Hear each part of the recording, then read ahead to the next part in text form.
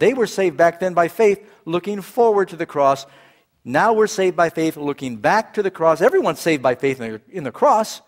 They did it through the medium of sacrificing lambs, faith in the coming Lamb of God. We do it looking back in faith that the Lamb came. But everyone saved is saved by grace. Amen? So can we be saved while we deliberately disobey? After God saved the children of Israel, saved them, then he gave them the law. Those who continued to rebel, did they ever make it to the promised land? No. That's the story of salvation, friends. That's how it works. We're saved by grace. Then if we love him, if we trust him, we'll obey him. We'll make it to the promised land. But if we lose faith along the way, we're in a heap of trouble. And again, in Romans chapter 2, verse 13, some people believe that Paul teaches that we're under grace, we don't need to keep the law. These are the words of Paul. For not the hearers of the law are just in the sight of God, but the doers of the law will be justified. If that's clear, say amen. Amen. People try and twist what Paul says and make him say that, we don't really need to obey because we're under grace.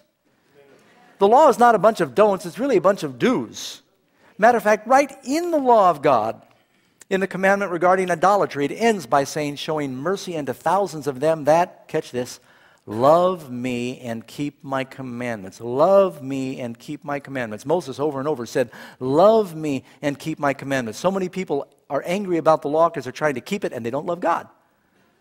If we love God better, we'd obey him better. That's just a fact, friends. And so what if you're struggling with the law? Get to know the Lord better, because if you know him, you'll love him. Amen? And again, Romans chapter 6:15, similar verse. What then? Shall we sin because we're not under the law but under grace? God forbid. I always like to illustrate this with a quick story. I've been pulled over once or twice for driving too fast. I could probably teach traffic school. I'm so thankful now you can do it online. One day I was driving in this down the highway, and I was deep in thought, very deep in thought, because I actually passed a highway patrolman. He wasn't parked. I went into the passing lane and passed him. And he pulled me over, and he was very nice, and he said, you weren't going that fast, you were speeding. He says, but I pulled you over because I was following someone and you passed me. And I said, officer, I'm sorry, I was on another road, the speed limit was 70, and I came on this road, and I was deep in thought. Will you please have mercy? That's what I asked. You try that sometimes, it works. And so he pulls me over, and now I'm under the law. Why? Because I broke it. I was under liberty until I started speeding. After he said, all right, I'm going to let you go, he may have written me up a warning. He may have just said, I'll let you go. I don't remember. It happens so many times. How did I pull out when I left? He was still in the back on his radio. I said, hey, praise the Lord. As soon as he said, you're free, I'm not under the law, I'm under grace. So you know what I did? I revved my engine. I put it in second gear. I popped my clutch. I took off fishtailing, spraying gravel all over the police hood. Is that what I did? No. And I didn't drive off saying, praise the Lord, I can speed now, I'm under grace. This is the philosophy some churches have. They think Jesus died to buy us a license to sin. Just confess it every now and then to the priest. You got a free record to fill up with sin. No, I put my blinker on. I looked both ways. I took a hanky out and cleaned off the rearview mirror so I could see the next policeman. And I waited until there was no traffic 500 yards in any direction, right? And I pulled out and I went 52.5 miles an hour. Why? Because I'm under grace. I was more careful than ever because he had mercy on me. I did not want to insult his mercy. And those who think we can continue in sin after Jesus died to save us from our sin, it is an insult. They're counting the blood of Christ as an unclean thing. God wants us to keep the Ten Commandments. Are God's law and Moses' law the same? Now, there's a distinction that's made in the Bible. Notice this.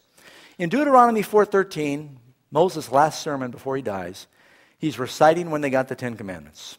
So he declared to you his covenant, which he commanded you to perform, even the 10 commandments, and he wrote them on 2 tables of stone. Notice it goes on and it says, and the Lord commanded me at that time to teach you statutes and judgments. Do you see a distinction here between the Ten Commandment law and the law of Moses? Amen. Notice the difference. Ten Commandment law written by who?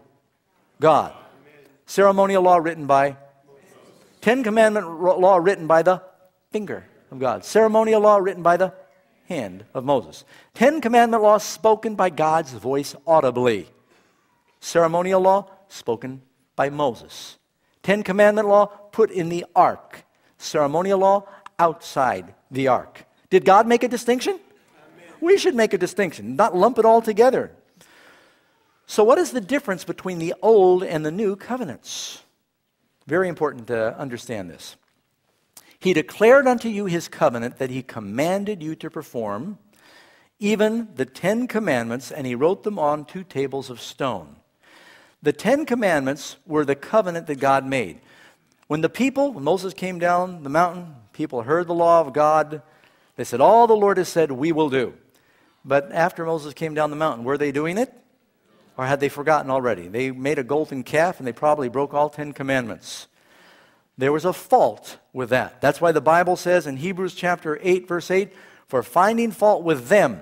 Does it say finding fault with the law or with them? Those who made the covenant had a fault. Nothing wrong with the law. So then he makes a new covenant.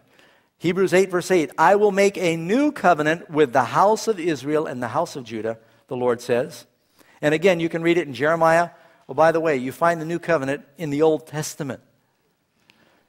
Jeremiah 31:33, but this is a covenant that I will make with the house of Israel after those days, saith the Lord.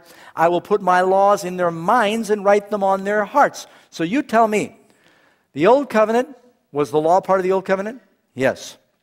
The people said, all the Lord has said we will do. It was their promise, a bad promise. New covenant, God says, is based on better promises. God says, I will write it in their hearts. It's based on his promise. Old covenant written on stone, new covenant written where? Is it a different law or the same law? Same law, just written in a different place.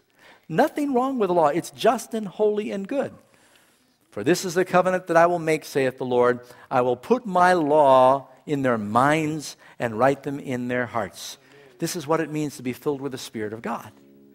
You know, every time we think that sin doesn't matter, we're advertising for the devil.